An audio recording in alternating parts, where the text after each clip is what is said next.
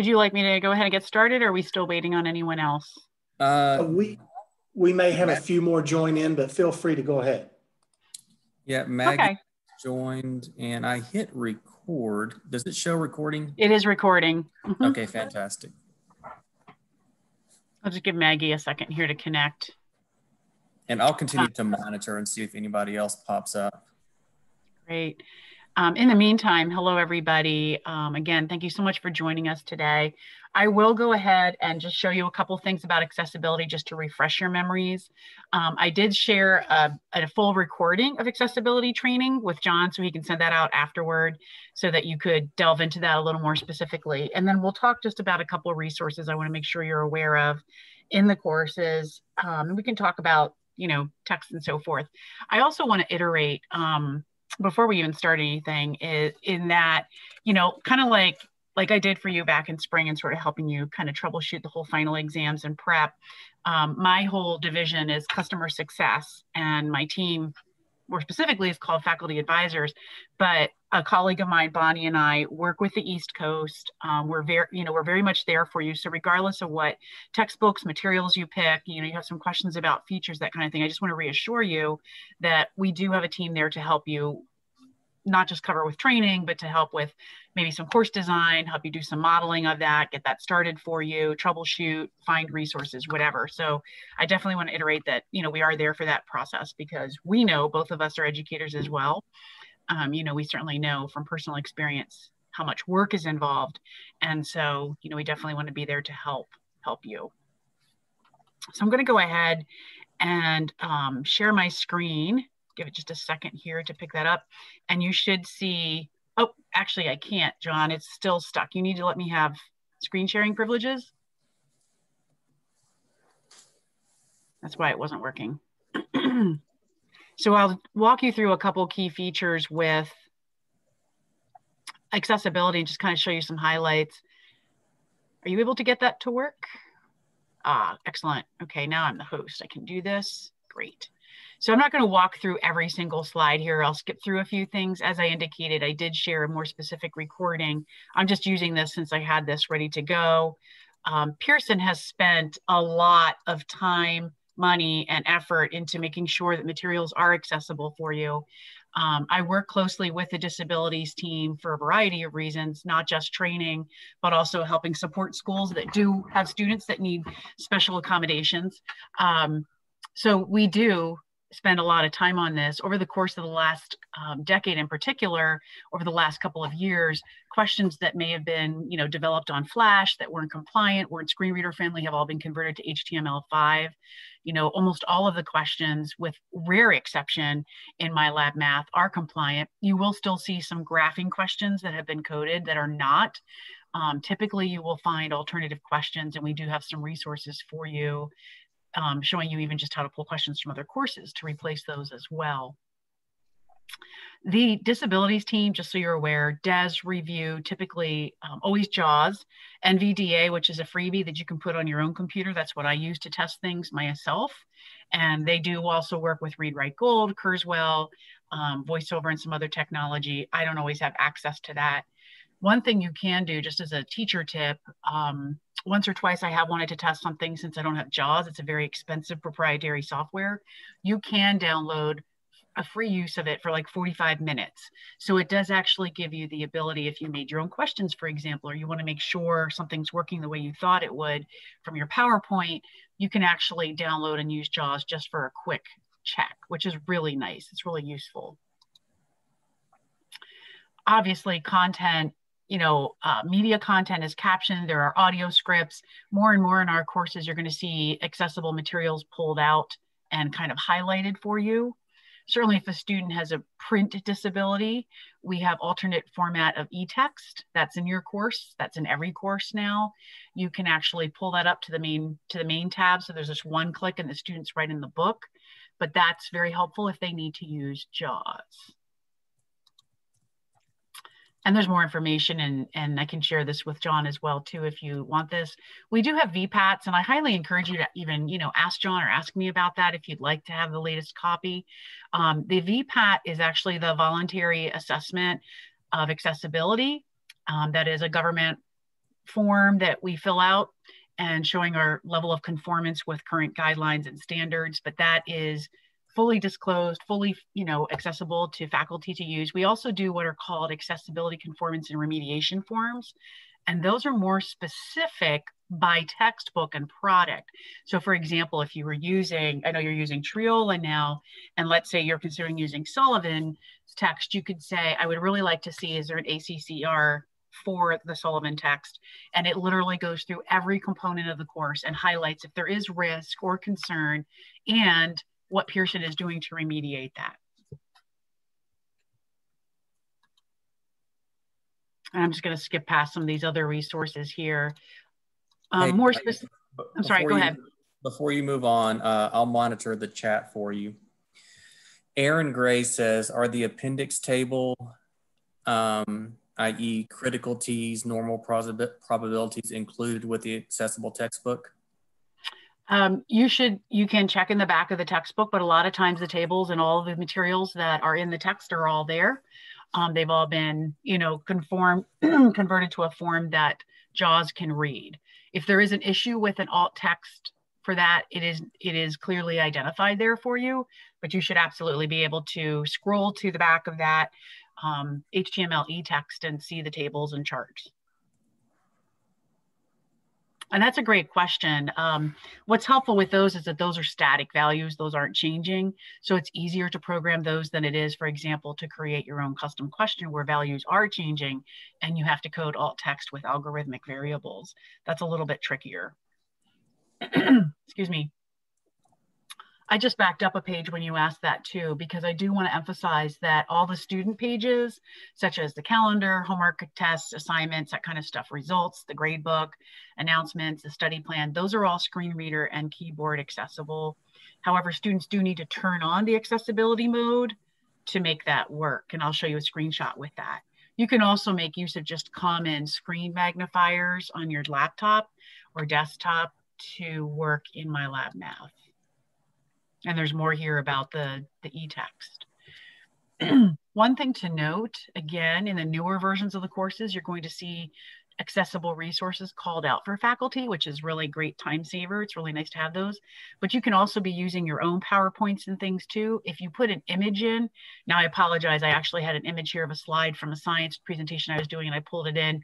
Clearly, we're probably not talking about the structure of the skeletal system in a stats class, but you can actually right click on the image in PowerPoint and it'll give you the option to edit the alt text so that you can type in what a screen reader would read to the student in lieu of seeing the picture.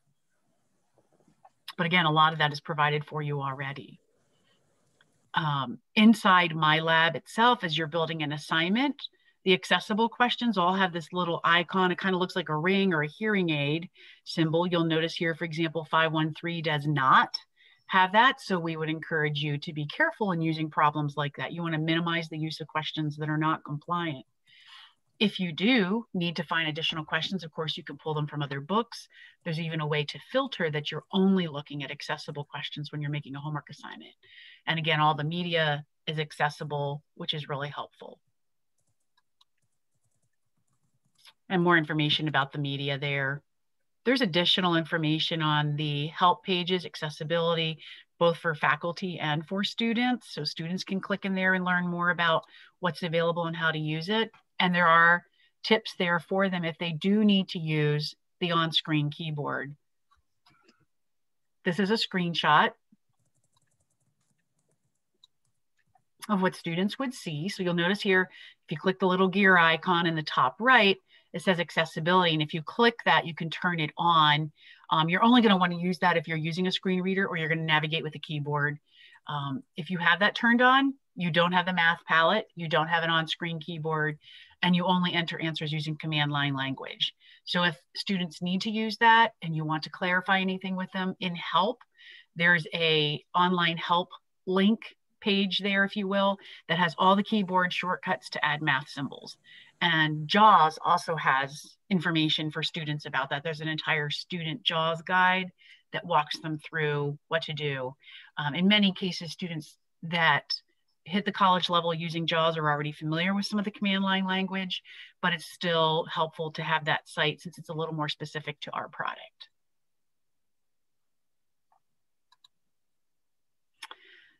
Just a couple things as you're thinking about like building a new course and accessibility. The HTML book, as I said, is in there, the ebook, but it typically requires that you click a link, click to go get it. And there are ways to make it literally one click from the menu for the students right away, which definitely is much more user-friendly. And it's really good universal design best practice.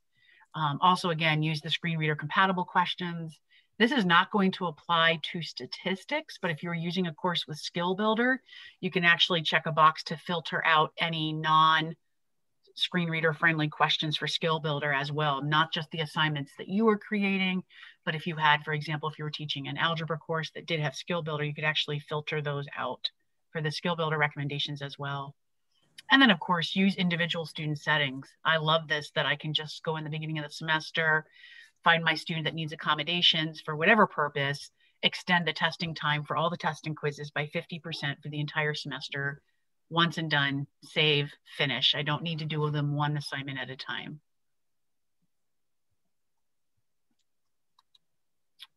So I'm just going to pause again. I saw some little flash that there might be a question. John? Yep, from Aaron. Is the ability to add alt text on images being worked on in custom questions? Right now, I have to insert it as an object and add alt text. You can add alt text. So if you're doing a graph or whatever, like if you're doing a Cartesian coordinate, there is a tab to add alt text there. It probably depends on what custom question tool you're doing. But if you do what type of question you're doing. But if you're doing, for example, a graph with a Cartesian coordinate, that kind of thing, there is already a tab there to enter alt text. There have not been a whole lot of updates made to the custom question builder tool, with the exception of taking it off of Flash in October and putting it on a different Adobe platform. So that, obviously, you've probably already done the registry for that. That's a once and done process. But to my knowledge, there have not been other updates made to that tool. Typically, if faculty are looking for other resources, the first thing we do is look in other textbooks to find similar questions. And then if you do need to edit, to start with Pearson questions and edit out parts that you may not want. And then, the third choice, of course, would be to start from scratch. And that's where you do run into more of those issues with where do I put the alt text in.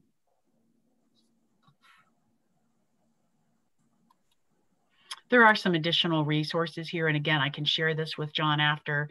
If you end up with a student who is visually impaired, like I had a blind student in statistics a couple of years ago, he used a talking calculator. We also had raised graphing paper that he could use, which was really helpful for him when we were plotting scatter plots and so forth. They have other resources there. The prior page was just a general link, kind of like, where do I start with all of this? Many faculty will say, we're not trained as disabilities experts by any stretch of the imagination, but we want to provide the best we can for our students.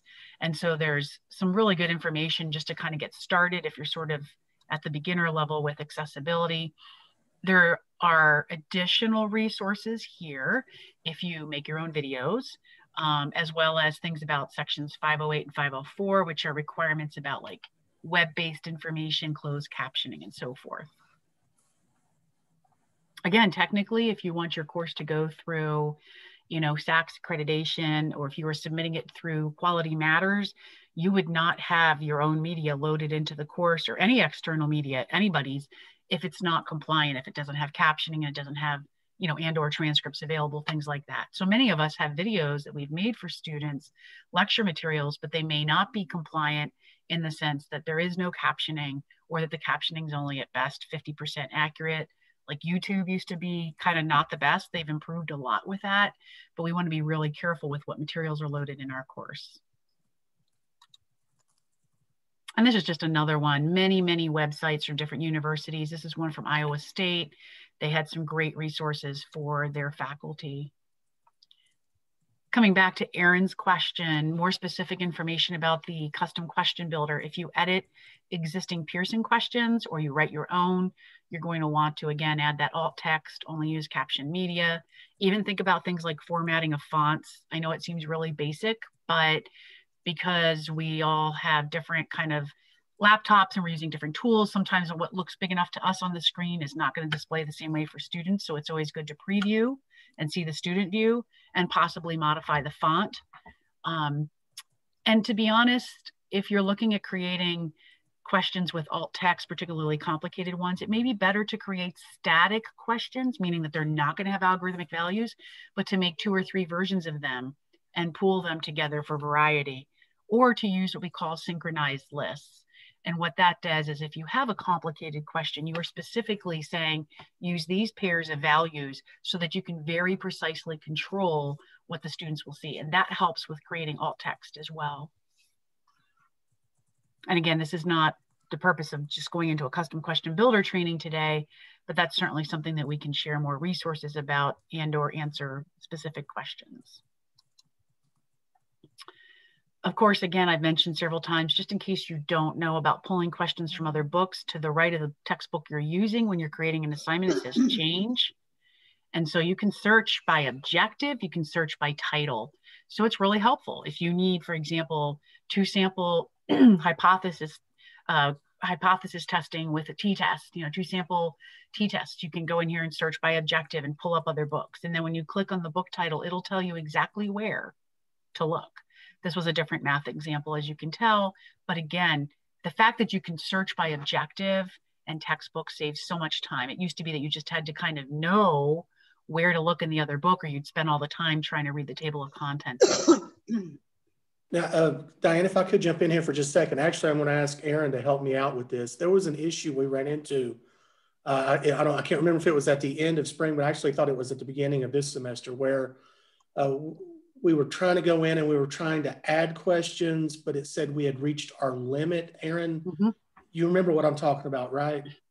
Did we? So there's a limit of 20. There's a limit of 20 questions, Mark.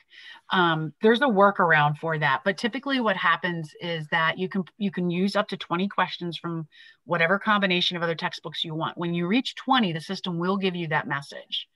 The only way that you can work around that is to literally save those other questions as custom and associate them with your textbook and move them in that way, which means you're going to lose learning aids. But if you really wanted those questions, that's the workaround. Yeah, Mark is also referring to how accounts will have limits on the number of custom questions they can have. We ran into that a couple of times, and there's something about the way that we are creating our coordinator course or copying them somehow that we get multiple copies of the same question. So it's filling that quota really quickly. And so when you go to look at custom questions, you'll see, 4 versions of the same question. Yes. So that is a different that's a different issue. So that, number one, you do have a cap in the account. We can change that cap. I can't personally, but somebody on the media team can. So we can raise it by 1,000 or whatever. If that does happen, you need to let John know and he can shoot an email and we can get that fixed. What happens when you have copies, like when I copy, for example, one of your courses, all of your custom questions now a copy of those sit in my account. So for example, because I've copied a lot of people's courses and tinkered around with things and worked on stuff, I had thousands and thousands of questions in my account, in addition to all the ones I've made.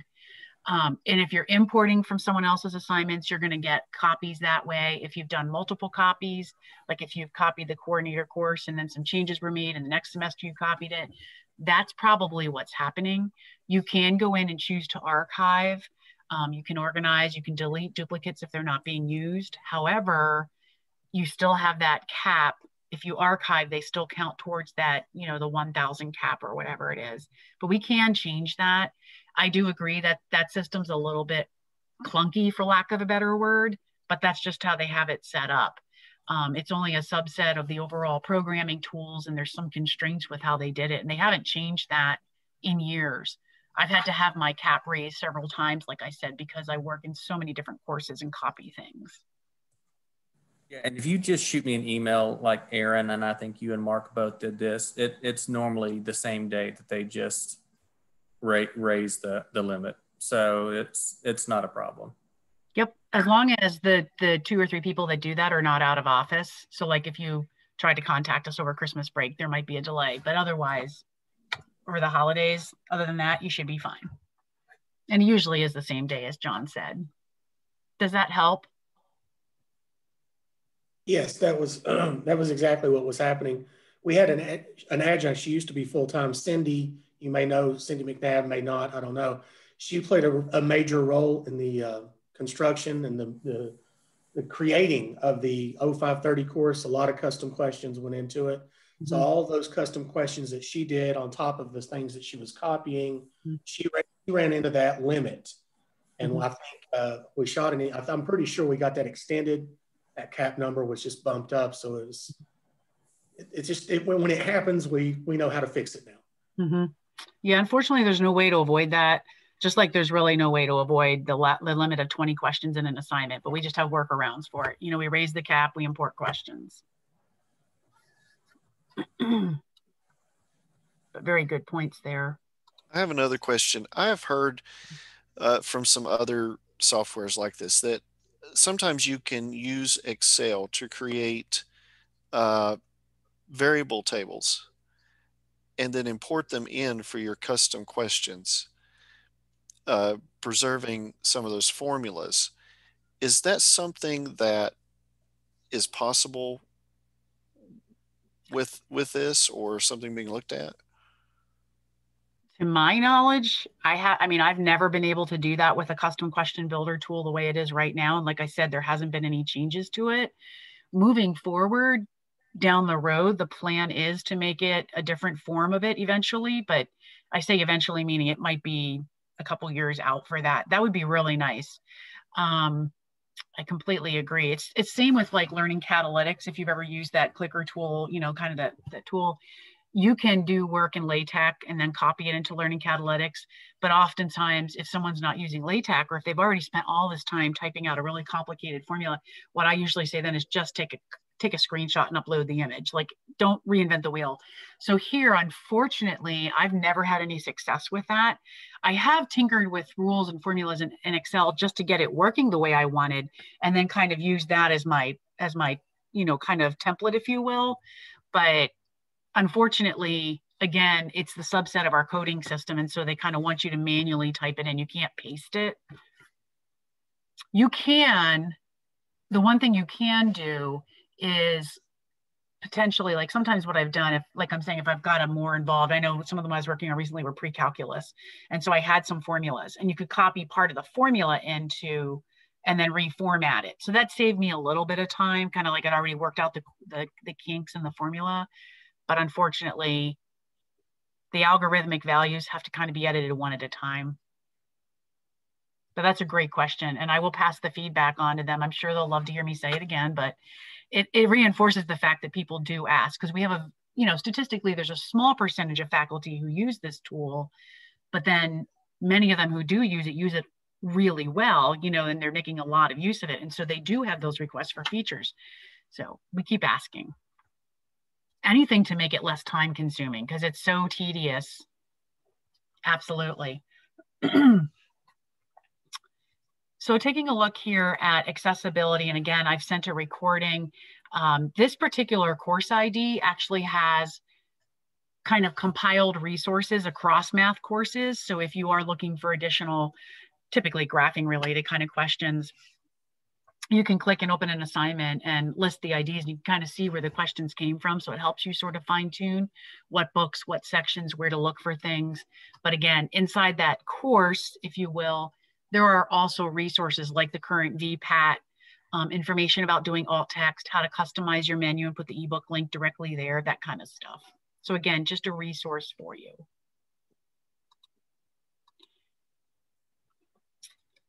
Now, just give me a second. Going to probably gonna have to relog back in here. So go ahead and think for a minute. Do we have any questions? Well, oh yes, it's gonna make me relog in. I just wanted to pull up a textbook here. John, any questions while this is refreshing for me? I had one just kind of on a personal thing. Okay. It happened last week. I was trying to copy the coordinator that we currently, we were in, to go ahead and create one for spring. And I was having issues, and following the steps like I've done for years. And when I would copy the course and make it instructor use only, and then once it's created, then I would go in and switch that one and turn it into a coordinator. Mm-hmm. And for some reason, not allowing me, and I tried it created at least 3 different ones. It would not, when I would go into switch, when you go to edit details, it wouldn't give me that drop down to switch it to a coordinator course. It just said learn about the different courses, and it had a link, but it wouldn't let me make that switch. I was wondering, and I've emailed, let's see, I think I've been in contact with 2 or 3 different people, I guess, saying, well, we're going to send this up to the next level, up to the next level. I never have heard back what's going on with that. So when you copied it, I'm sure you were very careful to make sure you were not making a member copy, but you were actually making a standalone copy, correct? Correct. Instructor use only. Okay. I have a suspicion about what might be happening, but if you can get either directly email or send it to John, he can forward it. If you can get me the course ID that you're trying to copy and the copy that you made, like in other words, the original, the coordinator, and then your course, let me do a little bit of sleuthing on that. Okay. I'm not going to hypothesize what happened until I take a look, but I think I know. We've had that happen with a couple other, I mean, sometimes it is that somebody copied it as a member and didn't catch it. That's easy to fix, just delete and do a new one. But there are sometimes issues with course groups and copies, and I'll take a look at that for you. Okay, thank you. Mm-hmm. So a couple other things I wanted to draw your attention to, and this is another book that you might be interested in. We'll talk about this in a little bit, but first I want to draw your attention to a couple of resources that are pretty much available in most of your stats courses. One is that most of them have, if you're looking at new options, you're going to see like a guided notebook, a student study guide, a learning guide, depending on who the author is, they call it something different. And we've had a lot of really great feedback from faculty about those and students as well. We've done a little bit of research with that, and the efficacy of making use of those too, which has been positive. So those are always something you might want to check out. Now you have choices here, a PDF or Word. I'm just going to kind of show you the Word document here for data collection. The reason I'm showing Word is a lot of times faculty want to modify this. So it's easy to go in here and modify and then share with your students what you want them to see. Different authors, of course, set this up differently. So you can see there's even a link here if they're watching this, if they're doing this on their computer, they can literally click right here and watch the video and then, write some definitions in their printed paper or on their laptop, whatever it is. Everyone has a different format here. This particular course in Sullivan also has activity workbooks, which is really nice. So if you're looking for some really good ideas for class activities or even things you can assign students to look at online, explore ideas, this kind of walks them through some of the applets that he's created and ask them questions, to kind of click and explore. And again, every author has their own version of comparable tools. Things that are specific to all statistics courses that you'll see across the board. And again, you've probably explored these. I just want to call your attention to these because over time updates have rolled out. And as you're looking and exploring, it's helpful to see this. Number one, in the tools for success in a statistics course, you're going to see typically links to applets. You're going to see some graphing calculators, guides to technology. You're going to see links to Stat Talk videos. If you've never explored those are by Andrew Vickers. He's a biostatistician for Memorial Sloan Cancer Center in New York.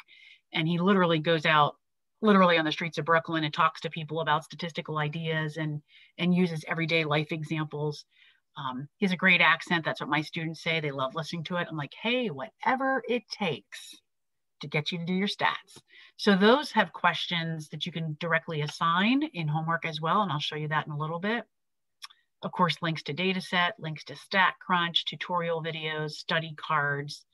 These are great resource, regardless of what tools you're using. There's a little study card in here that shows students just some resources and things to follow through and use. So again, that's kind of standard across your stats courses. You have tools for success. You have your guided study notebooks, your learning guide, whatever you want to call it. Notice here, I wanted to draw your attention. They do have, this is the accessible resource page. Your newer courses are showing this. So you can see video transcripts, you can see the workbook as Word documents, you have activity manual, additional information. Some courses have accessible PowerPoints. It just depends. It varies slightly by author team, but you'll see some really neat resources. And then of course, under instructor resources, they'll call out new assignments, additional materials. This particular one has classroom lecture notes, a stat talk instructor guide. So if you wanted to use those, just some tips for that, all sorts of things here, resources. By the way, this is an aside, but we do have a new partnership with GradeScope. So that's another tool that you can use to have students show work, and there's information here about that. The online test bank, if you need to pull questions from that to use directly in LMS. Again, trying to make things be more easily located by you so you're not spending as much time going, okay, I know it exists, I don't know where it is, I don't know where to go, or I have to click and log in 3 other places to get it. We're trying to make this a little bit more of a one-stop shop. In assignments, okay, so we're just gonna, oops, sorry. This is what happens when I click too quickly and there's a lot on the menu. In assignments, when you're creating assignments in a statistics course, you have access to a lot of resources. And again, you can see a little pop-up there about GradeScope coming up there.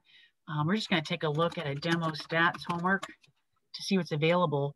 So of course, as you're building a homework assignment, you do have media available. Let's go into summarizing data in chapter 3. So we do have media available that you can assign, and this can include animations and videos and examples and technology help and so forth. But under here itself, within the chapter, you always want to take a look at what's available. So let's just talk about dispersion for a minute.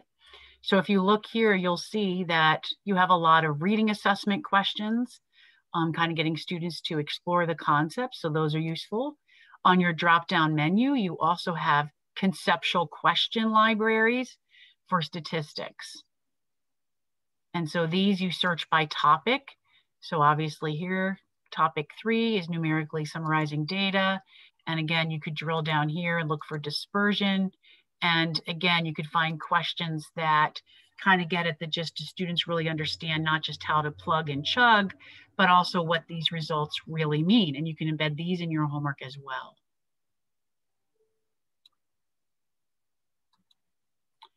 You also have other things hidden on this menu. If you scroll to the bottom, you have those stat talk video assessment questions.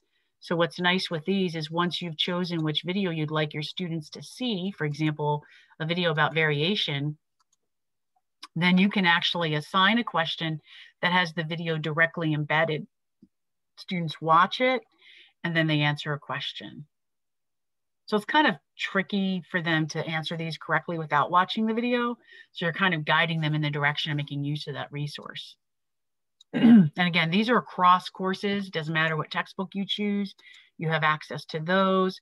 You also have access to, and I'm not sure if you've seen this here, there's a StatCrunch project option or StatCrunch topics. So you can come in here and literally assign a topical question, let's say restaurants, chains. So it links to the data set, it gives students the background, and then it asks them to click on the data set and then answer a question. There are also questions here you'll notice that are showing up with this little kind of paper pencil icon. That means it's an essay question, and you would be grading those. You're asking students to type a response.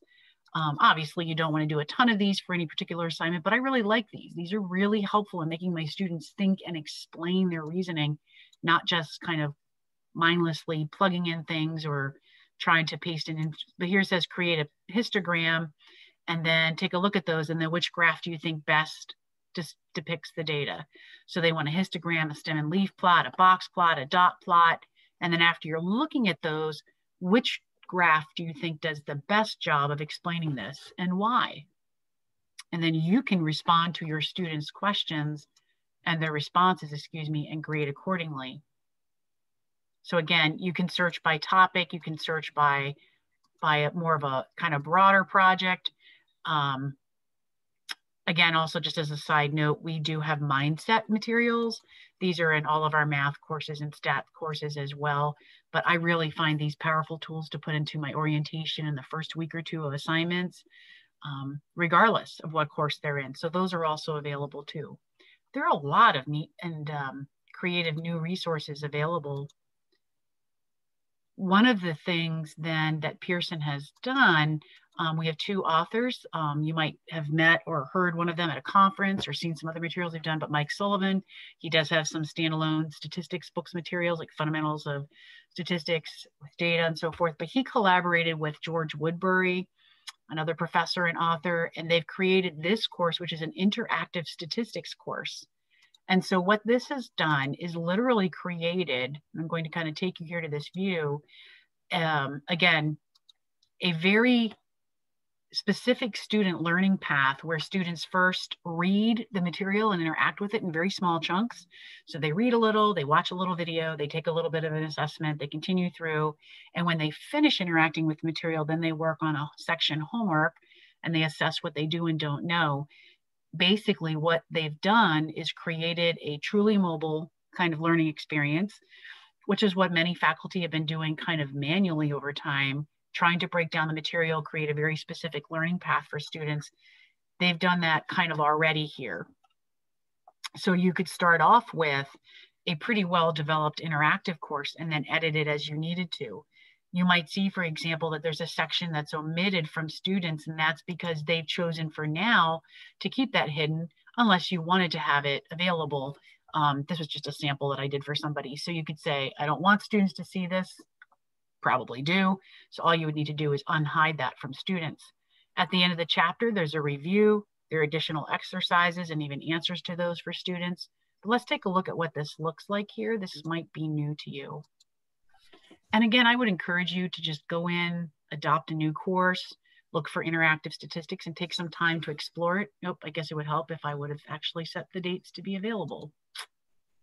So okay. Guys, while Diane's doing this, I wanted to point out, you know, coming into this presentation, we weren't really sure, I guess, what type of text you were looking for. Like if you were somewhat happy with the approach of Triola, or if you wanted to look at kind of a new approach along the lines of the interactive statistics with Sullivan and Woodbury.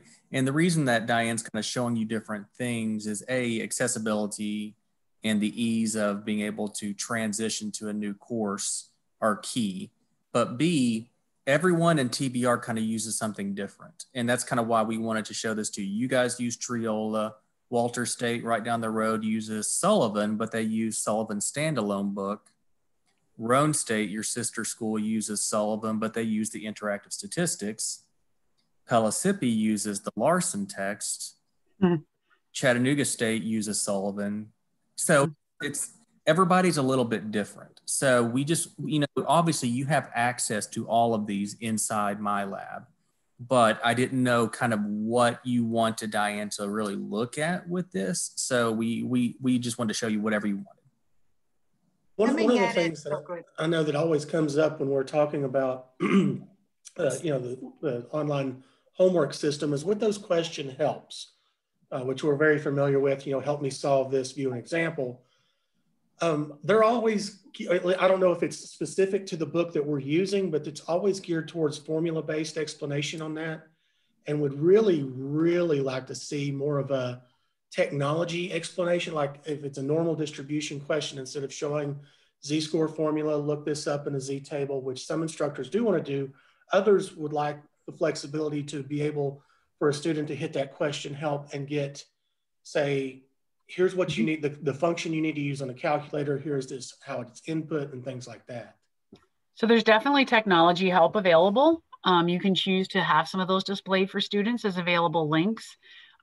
You can also, as you well know, you can hide some learning aids, even at the question level or at the assignment level, and input your own documents, tips, instructor resources, and so forth. So there are definitely some workarounds for that, but there's definitely technology material that you can do. Some instructors choose to assign, for example, a video that walks students through how to use StatCrunch, for example, to construct a confidence interval.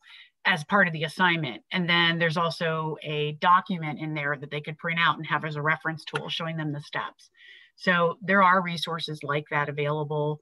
Again, they vary by text, they vary by design, but there is definitely a lot of emphasis in the last, couple of years in particular to really developing a rich repertoire of technology resources for students so that they're not spending so much time trying to figure out how to use the technology, but how to interpret the results from the technology instead. I can show you some of those in a minute. I do want to show you here, I don't know why it didn't load earlier. I didn't have a due date on it, but this is one of the reading assignment, kind of interactive assignment overviews. So you can see just looking here, it would show objectives and it would show what the question was. Notice that these are locked because I have to work through things.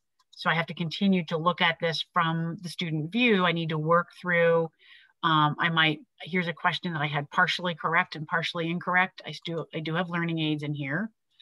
So here's tech help, for example.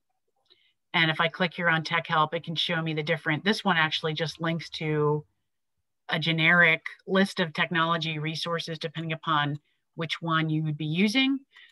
You could also modify that and have it go directly to a specific video for that assignment. Like I said, most instructors do that. But you can see here the student reviews the content. So in this particular case, it's really basic. They do a reading assessment, they check their work, what's the sample in the study. I'm just gonna put something in there. Okay, let's see. I can do my final check. Oh, good guess, right? Haven't really read my homework. So now I can do similar question, or I can continue through to, click to another objective, read through that, and then answer the questions. And so I'll see my progress up here. As I'm working, I can see the objectives clearly delineated for me. And of course, when I'm done with whatever portion of the assignment that I can work on right now, I can click save.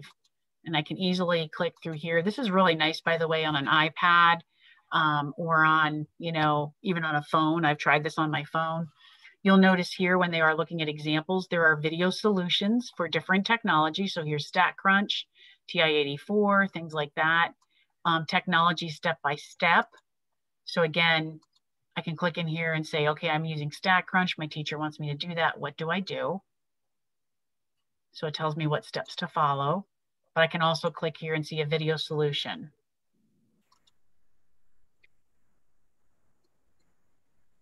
So I don't know that you could hear the audio, for example, but you can hear this is actually George this time walking students through the use of this tool and how to read the output and what it looks like. Hey, Diane, you got a question that popped up from Aaron. Another thing we're interested in is inclusion of more co-req, pre-req skills material. That may be text specific, but perhaps you can give us an idea of good text to look at for that. Absolutely. That was next on my list of things to cover. Again, we're getting a survey today, but let me close out the interactive and go back here to the menu. So number one, all of your textbooks have a little bit, and I say a little bit, meaning, there's some review material and co-requisite material. So let me just show you this here. Again, if we were going back in and we wanted to create an assignment, we wanted to put some review in, we can just look at what this looks like. So if I click in here, you'll notice that there's a getting ready for statistics. Now, this is a very small kind of grouping of material that you'll find in your different stats courses, operations, expressions, graphing linear equations, solving equations, that sort of stuff. You can certainly pull questions from other algebra books and so forth, but it's much easier to have books that actually have all of that material deliberately preloaded. And we have quite a few statistics books. And again, I'm just going to pause here for a second while I'm clicking through and loading a course here. We have quite a few statistics books that are labeled integrated review, which is basically designed to contain co-req material. Some of them also will have a title now that'll say something about co-requisites to kind of help you draw your attention to that. So give me just a minute here. It's a little slower loading when I'm on Zoom. But I'm trying we're looking at it. It looks like your wheel is stuck halfway through loading. I paused it for a second and I'm refreshing the page, but that's, it's because of Zoom. Then for some reason, sometimes this is really slow. No, I do the same thing. Whenever I'm sharing my screen or on Zoom, everything goes a lot more slow. So I'm just going to search, but go ahead if there's a question or anything right now. I'm just refreshing the page and I'm going to pull up show you one that has integrated review. As John mentioned, you know, books by Sullivan, Larson, Triola, they all have options with review material.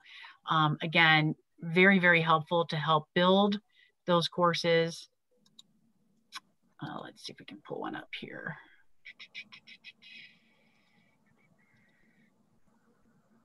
Let me see.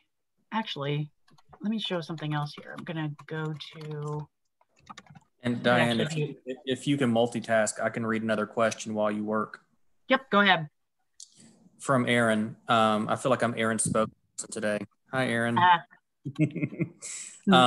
Another thing we are interested in is inclusion. No, that's the old question. Oh, sorry.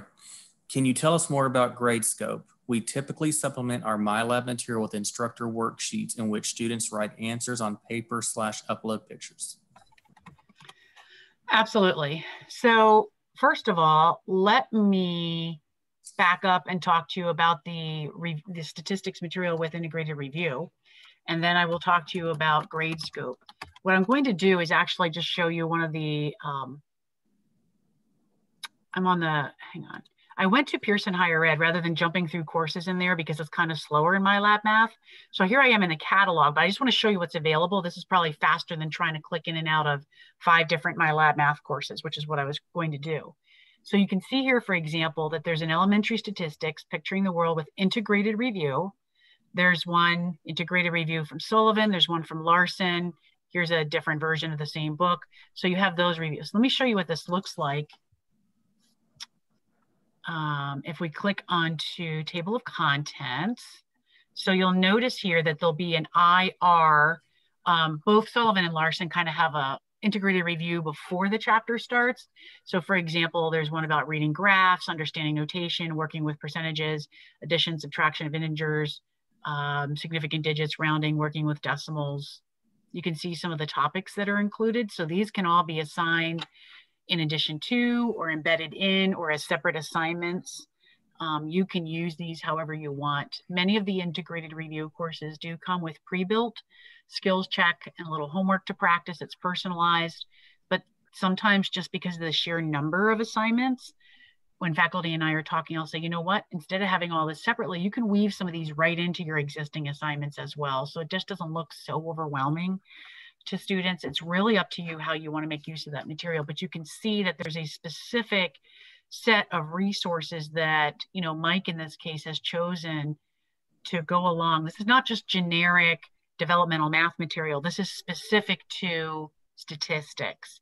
And then he even pulls out for you here, if you notice, which section it would be most applicable for if you choose to directly put those right into an assignment.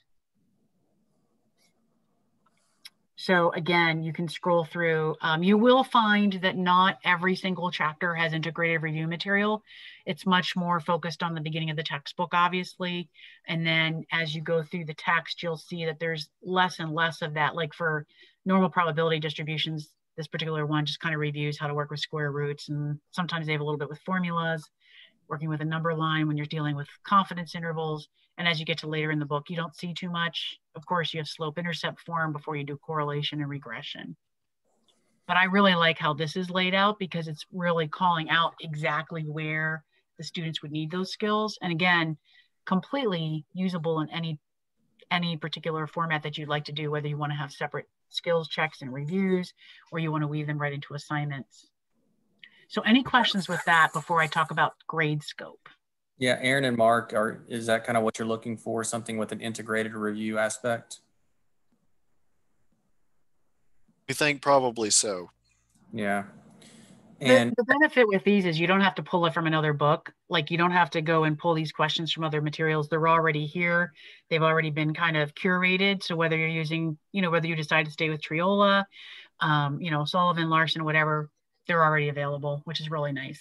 In a perfect world, we would have something with lots of integrated review and a focus on using the TI calculator to solve the problems. That would be ideal. These courses, you're going to see, you definitely will see the technology things like I showed you about TI 83, 84.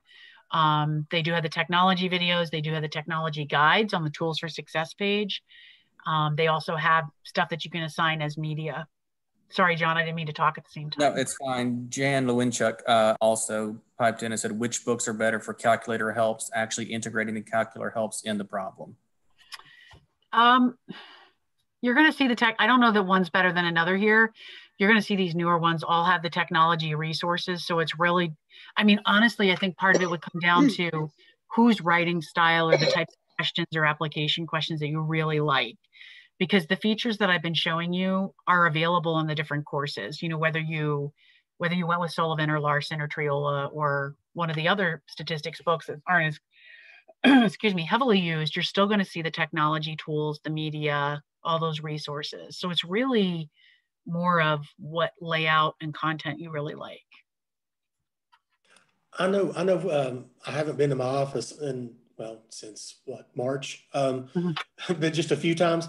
But I know I had a book from years ago that was, I'm pretty sure it was a Triola, very much like what we had, but the book itself had like TI 83 was part of the title of the book. Yes. It was specific to that. I didn't know if they were still doing things like that or certain authors were, or if that's something. So Marty Triola still does have one from the copyright is last year. It is an elementary statistics using the TI 8384. And so the examples in the text and the particular focus, certainly it's workable with any tool, but the examples are heavily focused on the TI, and that's kind of what's called out and delineated, as opposed to being more kind of generic and then having just little synopses of all the different technology tools. Yeah, he's the only author that really, really, really kind of focuses on doing that. Most of the books across the board, if you remove this one from the mix, if you just look at Marty Triola's standard elementary book, Elementary Stats, and then Larson and Sullivan, they all have the same resources, the technology guides, the links, the videos. There isn't typically this plan to kind of call it out for a particular technology tool. I don't know if that's going to continue moving forward or not, to be honest. I would have to ask the content team. Again, these resources are sort of across the board in all of the courses, so they may be eventually phasing out having multiple versions of the same textbook. Hey, Diane, if Northeast State decided that they liked that Marty Triola book about TI 83, what would be the realistic logistics of a transition for fall from, you guys are using the 5th edition, is that correct, of Triola? I believe. So moving from that to the TI 83, 84 book, I mean, it's going to be the same authorial team. I mean, it's, yes, it'd be the same. Yep. The question should pretty much map over because it's 5th edition. So the only thing that you might see some content change would be some additional media resources being available on this one versus the other one. But it's the same textbook. It's the same content. There'll just be some additional material specifically focused on the TI 83. You should not have a lot of issues with mapping imports because it's already the same edition. If you were using elementary statistics, there's a 13th edition. That might be what you're thinking about. There's a 6th edition of Excel. Then it's a 5th edition of the TI 83, 84. So that's my fault. That's what they're using.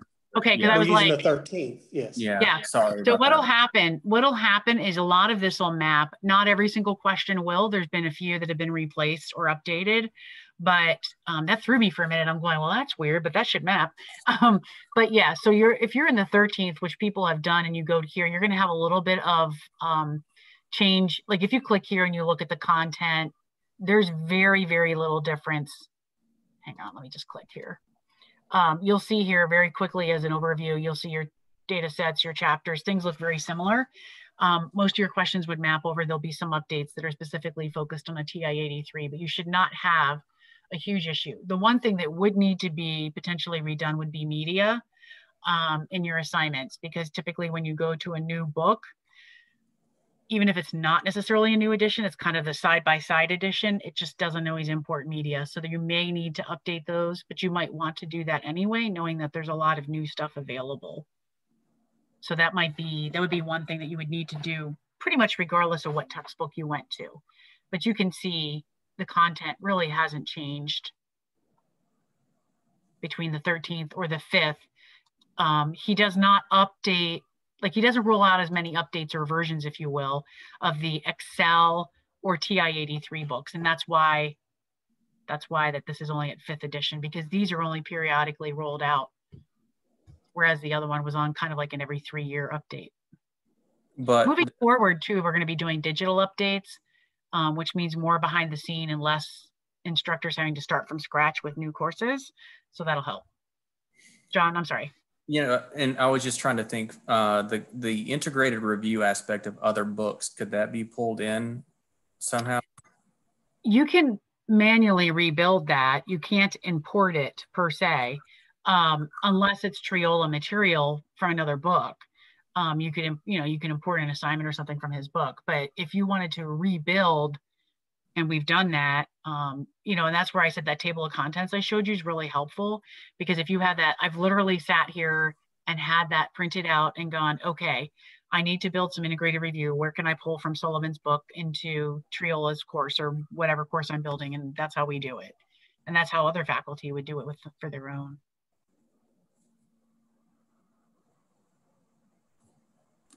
I do want to talk about Gradescope, but I also want to be cognizant of the fact, I think we scheduled an hour and we're almost at that marker. What's best? I mean, I can follow up with a quick video showing you Gradescope. I can talk to you briefly about it. I do want to allow time for questions too, but unfortunately I've got another meeting coming up. I do have about 15 minutes yet, but I also don't want to rush anybody's thought process. So any videos or anything that you could pass along, tutorials, or just kind of an explanation of Gradescope? I know Aaron was the one that I think originally posed that question, and he's jumping back on here. So I know we had an hour schedule. We could always reschedule and talk. And Diane, I'm personally going to be in contact with you to figure out what's going on with this copying of a new course, which I've never had an issue with until just now, 2020. Like I said, sometimes there's just a weird thing with that. I'm going to actually paste a video right into chat for everybody about the Gradescope tool. I'm going to explain briefly what it is.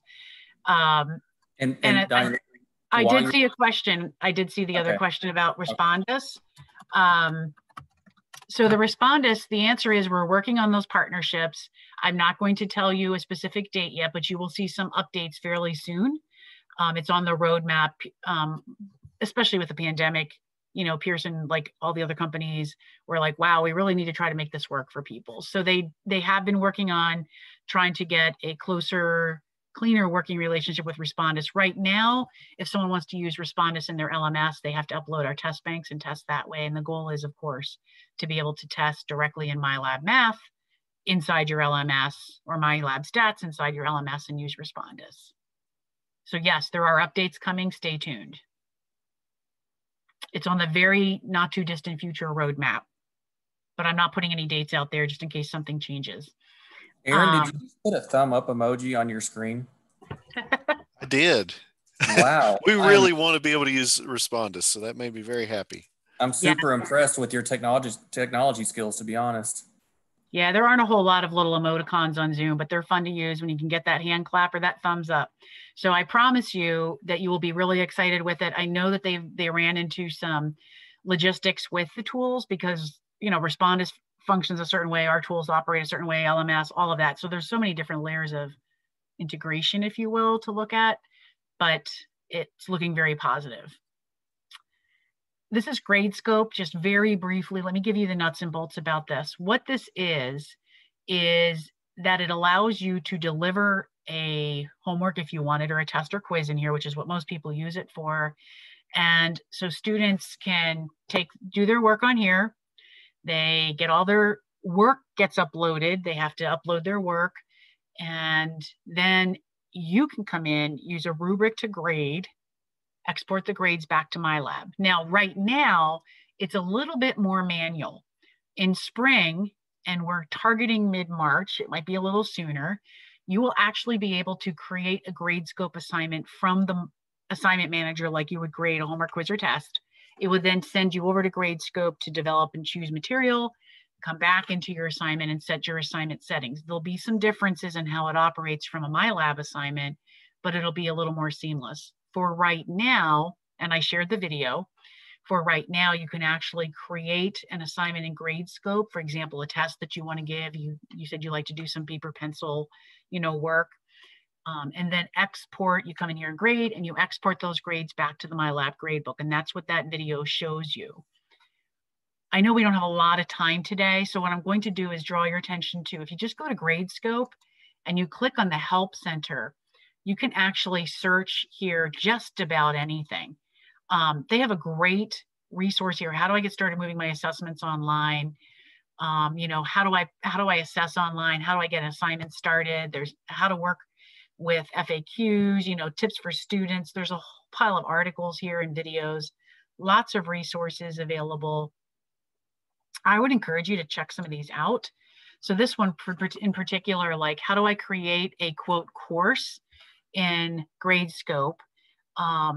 And then how do I add students to my GradeScope? How do I edit an assignment? It's pretty straightforward. I'm going to be honest. I literally, when we first were working with this partnership and I made the script for that video. I literally didn't look at any of their stuff and just kind of came in and played around. I'm like, oh, okay, this isn't too bad.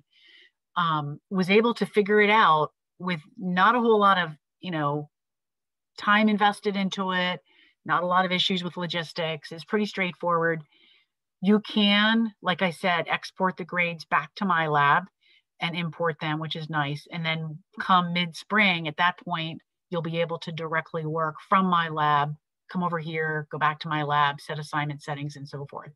But this is very, very well done in here. They have a lot of information, literally who can create a course, how do I do it, how do I set up a course roster, how do I give students access. For right now, if you wanted to try it out, even just for fun, I would go ahead and say to do that, because they were giving people access just because of the pandemic. And then moving forward, you have access because it's a Pearson partnership. But again, I would just encourage you to explore their help articles. They're very well done. There's a lot of information in here as to how to create a course, upload assignments. If you email them, if there's like GradeScope related things, you can reach right out to their help desk there, email them and ask for help. You're not going to look at linking, because if you linked it with GradeScope, then you can't link your LMS with your MyLab. You don't want to do that right now. But add students and staff. And then, of course, like I said, I sent you the video on how to work specifically with exporting grades. You can actually upload questions very easily to GradeScope, whether you've already created like a test gen test or you have some Word questions you want to upload. It's really easy to do. So that's what I did. I had questions already created. I uploaded them to GradeScope. Students do work in there. They show their work. I go through and you create a rubric to grade, and then you can export the results. Diane, Aaron said many of our instructors are using uploads to the LMS or Shobi for written assignments. It would be great for students to only have one place to go for all things. Yep. So I would definitely encourage you to check out the GradeScope partnership and see if this is something you might want to use. Like I said, at this point, it's still separate. Like students would still have to click and work in here, for example, for a quiz or a test or whatever you wanted to deliver. But by the middle of spring semester, hopefully the final link with MyLab will be in place and that will be working. And I'm saying mid-March. They're hoping for sooner, but we're kind of saying mid-March to be safe, because I'd much rather have them test it thoroughly and not have a problem when people start to use it. So we're currently on target for that.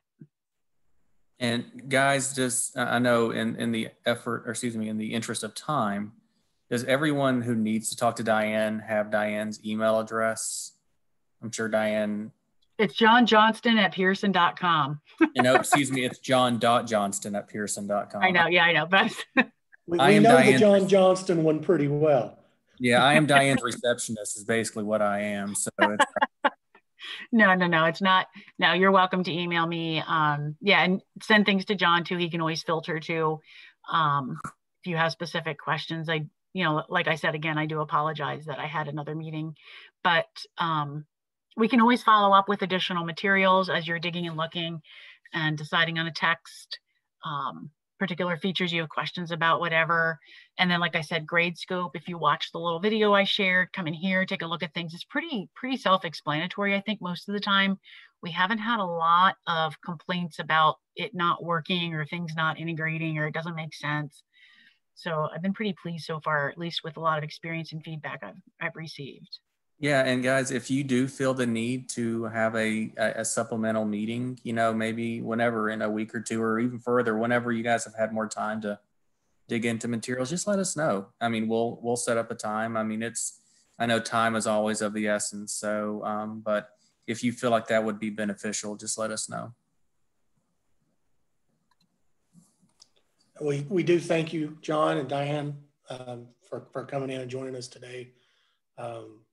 You know, we're always going to be in contact. When issues come up, we know who to reach out to, and you guys usually do a very good job, John, especially getting a quick response back. So we do appreciate that, and the wanting to work with us. You know, trying to if you know, sometimes we ask for things that can't be done, but we can. It seems like you guys can usually come up with a way to, if not exactly what we want, get close to it. So we do appreciate that. We appreciate your partnership and would love to continue that in the future. So whatever we can do to help you and your students is what we want to do. Absolutely. I'll second that. And as I stated before, you know, my team is here to help. So if it's not myself, it'll be my colleague, Bonnie. Both of us have taught tons of stats. You know, we know the books, we know the MyLab, we're here to help. I did put one more link into the chat for all of you about Gradescope. This is their getting started page, and you'll see that there are lots of resources here about even doing annotation when you grade and how to have students upload things and scan exams and all sorts of just really helpful links there. There's a lot of videos in here that walk over resources. So again, their site's pretty well developed. They've been really responsive when people have questions, and maybe that'll be something that'll really work out for you too. And I chose to save this recording to the cloud. So once I find out how to get it, I will send it. You need to log into your Zoom account, John, and then download it and then convert it to an MP4. Thank you. Thank you. Actually, it'll be an MP4. If you open up the Zoom folder, you'll have an MP4 option. And then usually what I do is I then put that onto YouTube as an unlisted link so that anybody at the school has access, but no one else would. That's the easiest way to share it. So I will let Diane do that.